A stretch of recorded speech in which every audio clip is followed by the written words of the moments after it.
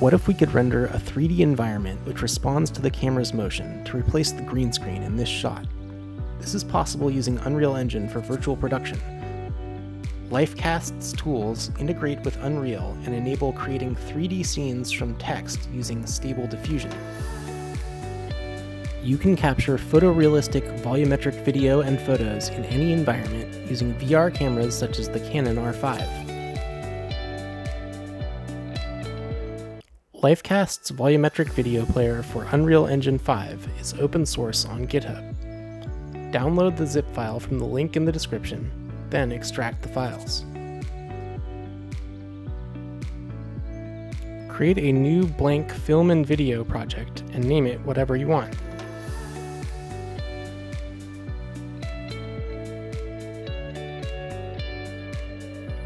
Open the project's content window in Explorer, then close Unreal Engine. Copy all of the files from the zip into the Unreal Project content folder, then restart Unreal.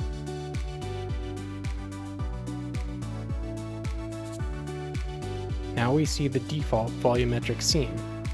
Unreal's post-processing alters the colors in our scene.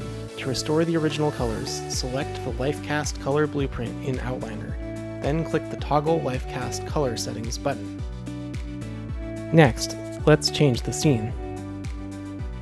HoloVolo.tv by Lifecast lets you create a volumetric scene from just a text description. Go to My Creations, then click Edit on the scene you want to use. Scroll down, then click Export to Unreal.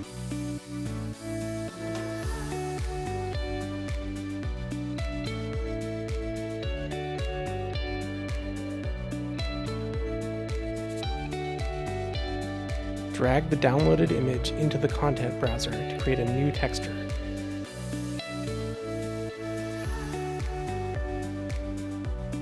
Modify the material blueprints for the three materials named Lifecast LDI3 Layers 0, 1, and 2, and change the texture object so the source is the new image we just imported.